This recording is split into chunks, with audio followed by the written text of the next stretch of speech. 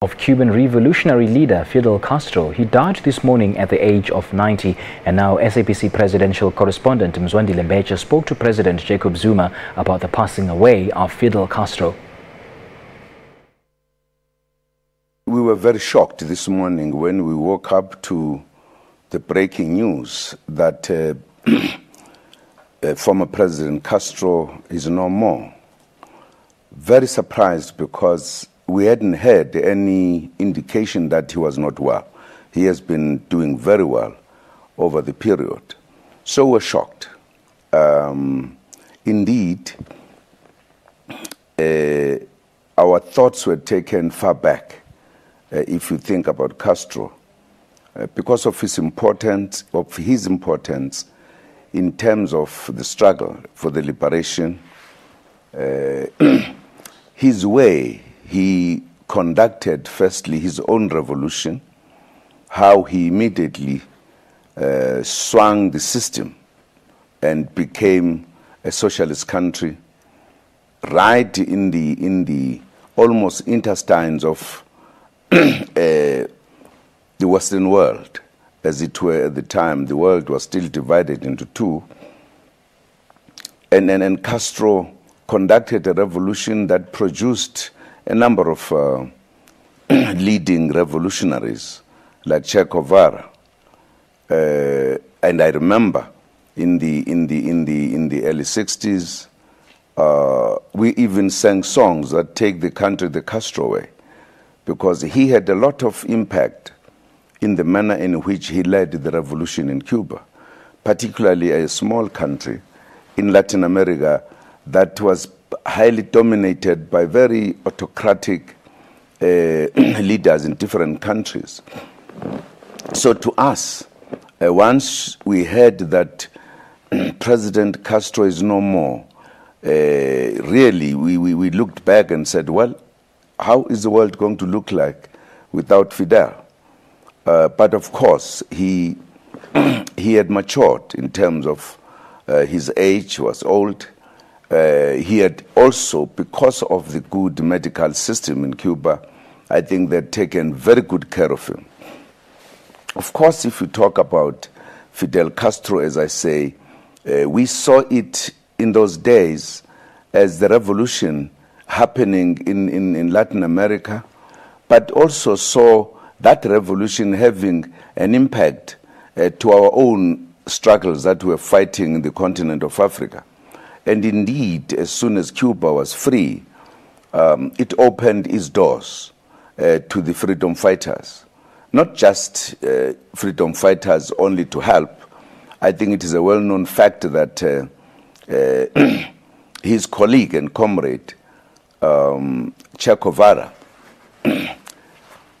traveled Latin America and Africa, promoting a new way of assisting those who were struggling, and coming himself to participate and help in many ways. We developed a very strong relationship between us as the ANC and the Cuban party, Communist Party, for many, many years thereafter. Cuba as a country and Castro as a leader, very charismatic, but also full of ideas, in every respect, a soldier, so to speak, very brave, made a contribution not only of establishing a revolutionary country in Latin America, but also, once he was ready, within no time, he was able to empower the Cubans. Firstly, to empower them ideologically. But the ideological thing that I'm talking about, I'm really looking at the patriotism. The Cubans have such a deep sense of patriotism on one side, but on the other, a big sense of internationalism. I think they are the one country that demonstrated internationalism more than any other country, given its size, given the problems that it was faced with. Even when it was the neighbor of the United States, a powerful country, tiny as it was able to stand its ground for decades and decades and decades. One is happy that when Fidel Castro, his life came to an end, at least one of the major breakthrough had been made between the relations between Cuba and the United States of America.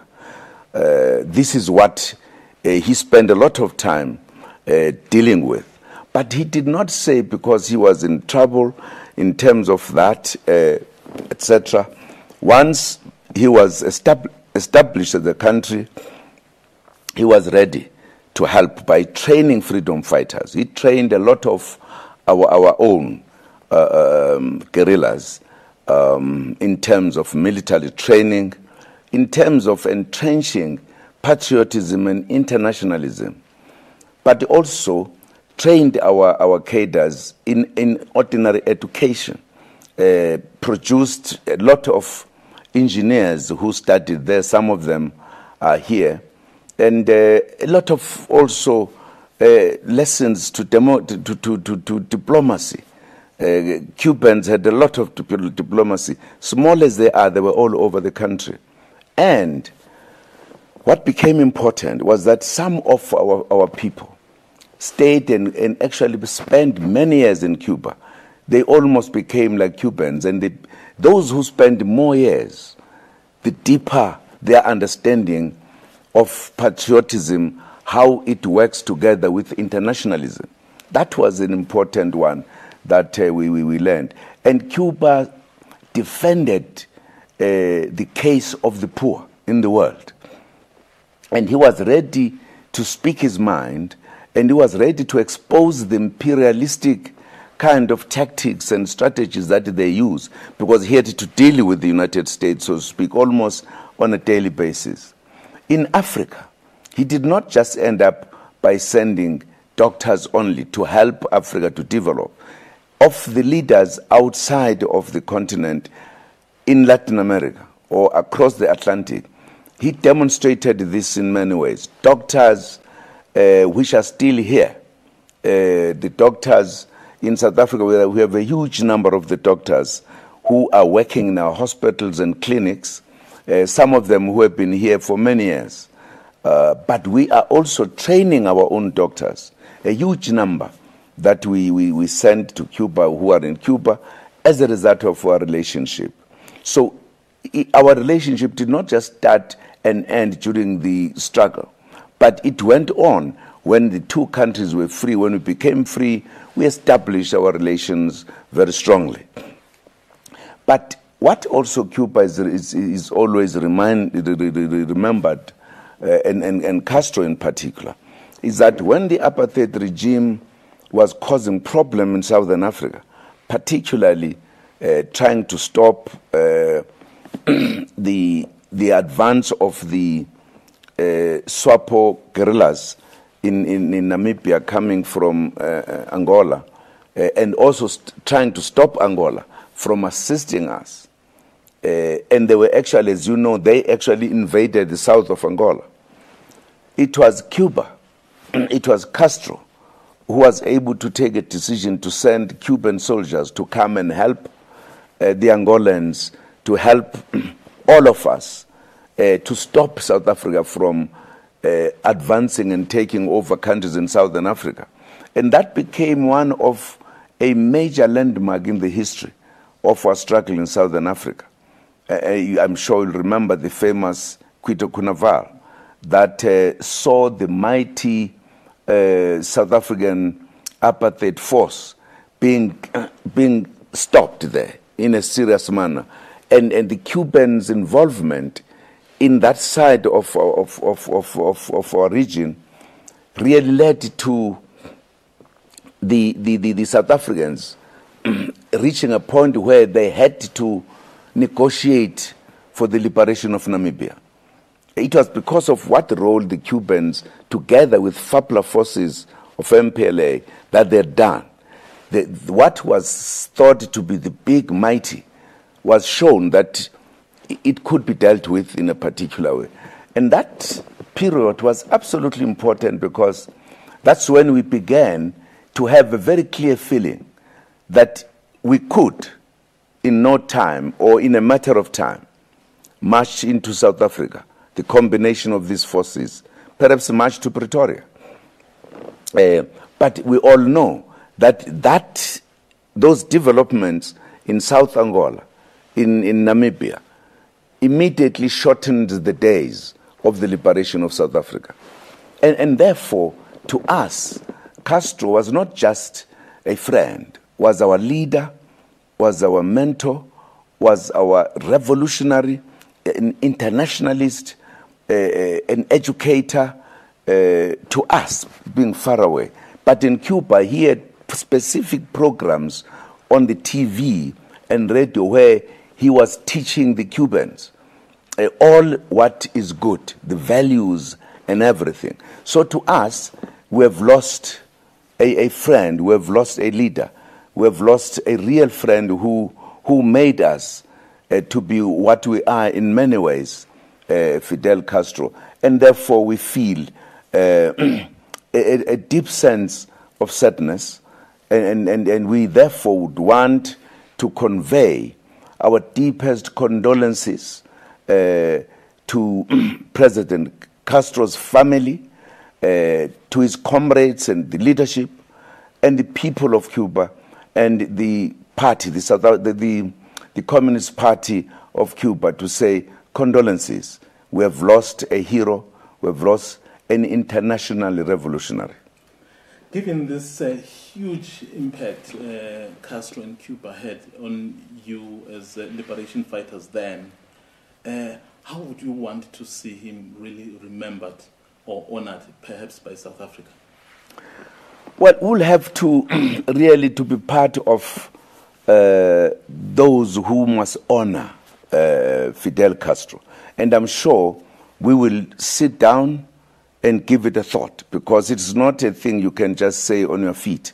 We've got to sit down and say, how do we remember this international revolutionary, this leader, this commander of a very powerful force, small in size but powerful in its capacity? How do we remember him as South Africans, particularly given the contribution he made to our revolution?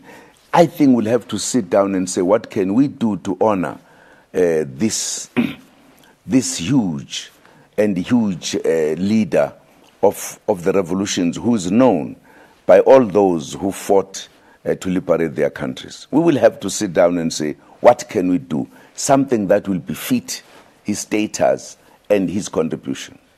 As president, you visited Cuba, I think in 2011, if I'm correct. And then it was Raul Castro who was president. Were you able to meet Fidel Castro? And then what were your impressions of the man? Well, yes, I met Castro. Of course, I was not meeting him for the first time. I'd met him a number of times. You remember one time he came to attend a conference here in South Africa. I'd also met him even before that, even when we were still in exile. But when I went there as paying a state visit, it was another kind of experience, because here I was going representing and representing South Africa. And of course I met the president, the other Castro, who is also an amazing man. Then I had an opportunity to meet President Fidel Castro. I found him as energetic as he was, as analytic. He spent time analyzing the balance of forces globally, and what was happening, and what he thought we needed to do in the developing countries. He spent a lot of time discussing Latin America.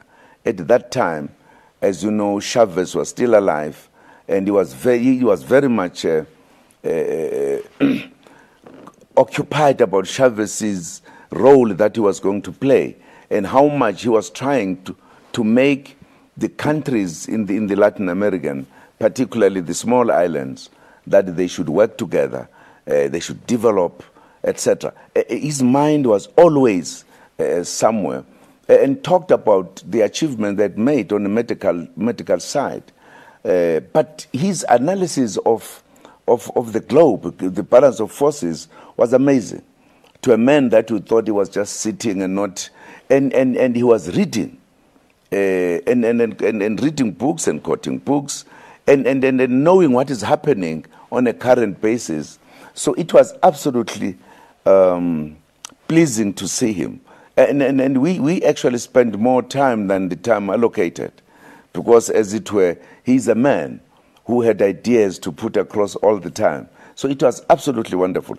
There was a special day which very little other programs were there. It was actually put for him, so that we should spend enough time with him. What lessons can we learn from the role people like Castro played in order, for example, to confront our latter-day challenges? Well, what we learned from Castro, firstly, is a leader who is very committed to what he needs to do, and who does not just get committed and stop there, who plan about how to achieve what he wants to achieve. And whatever happens, no matter, at some point, as you know, Cuba was not a very rich country, but Cubans, he had led to Cubans to know how to live within their means, how to love their country, how to be satisfied with what they had, but how they must always on the alert to defend the revolution. How much he was, with very limited resources, he was ready to share that, to assist others in other places, including some of his soldiers dying across the Atlantic Ocean in Africa, fighting to liberate and to defend their fellow brothers. Of course, also because of the nature of Cuba, its history, the Cubans are everything. You find the darkest Cubans, you find the lightest Cubans, and the multinational, multiracial nature that nobody thinks about the color there. That's what Castro succeeded to do, because he focused on the thing he did. He wanted to produce the best doctors in the world, and he did. He succeeded to do so.